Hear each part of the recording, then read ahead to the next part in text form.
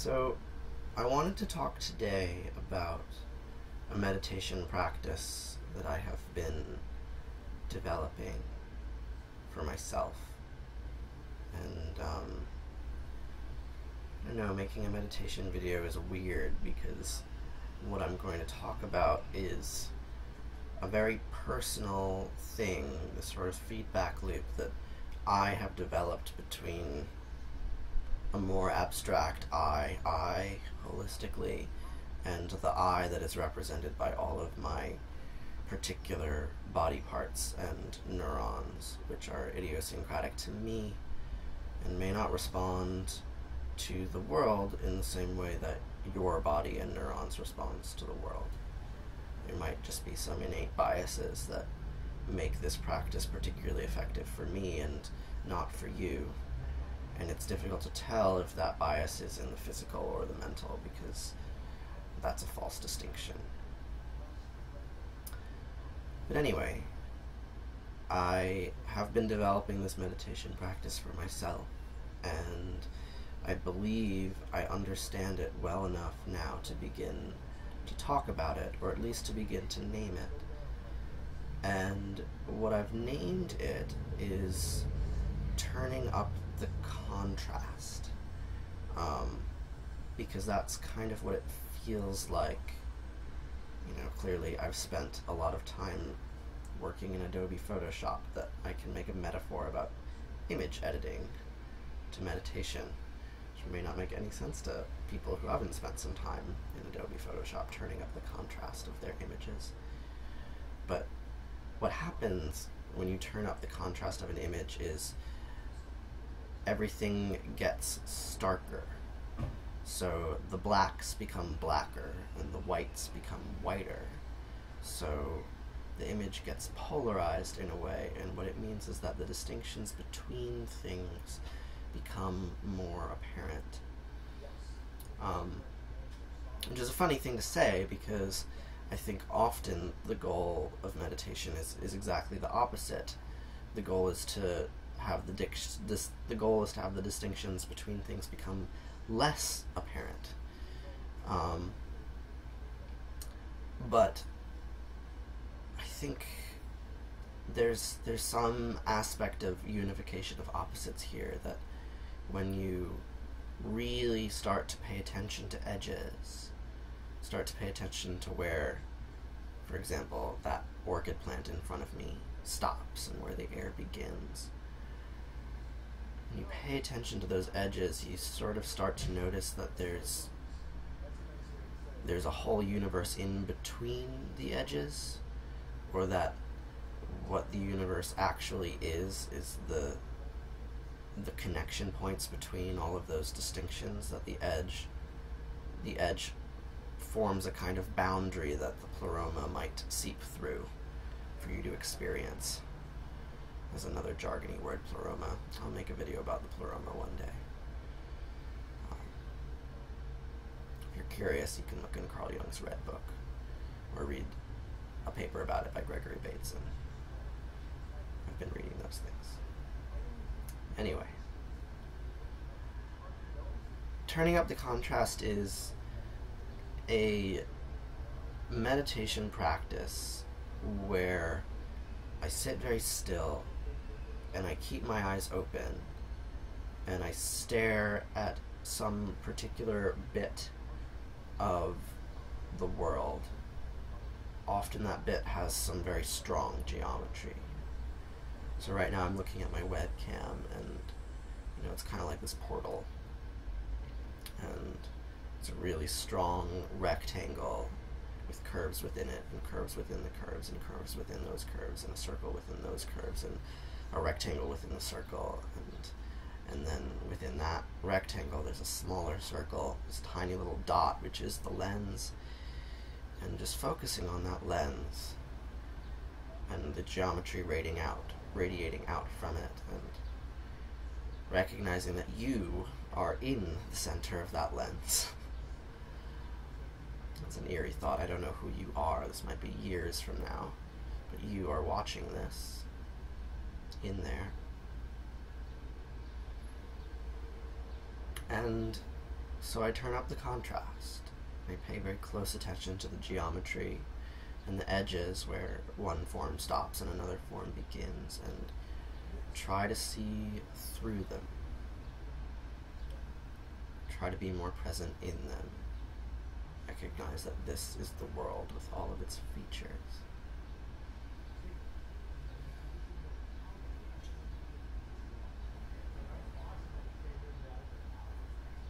So I don't really know how to describe it. As I said in the beginning, it's a particular physical state that I feel in my body, and a sensation of something beyond being here. That's what it gives me. It gives me the sensation that there's this very, very distant beyond thing, infinite thing, that is here, present in the edges of the object that I am looking at. And it's a very physical sensation. It's not a thought. I feel it. And I don't know how to make you feel that sensation. It might be a sensation that only me and my particular body can feel. You can probably feel something similar, though, for the particular you and your particular body. And these words are an attempt to duplicate that sensation in you. Duplicates the sensation that I am feeling right now of the beyond being imminent. These words are an attempt to duplicate that sensation in you. But they can't do that. They can only point at what it might resemble, because they're words. So I'm going to stop talking now. And I'm going to continue to focus on the contrast of reality. Turn up the contrast. And we're going to sit like this for, let's say, 10 minutes. So we're at 7 minutes and 20 seconds now, just about. So we'll do this until 17 minutes and 20 seconds.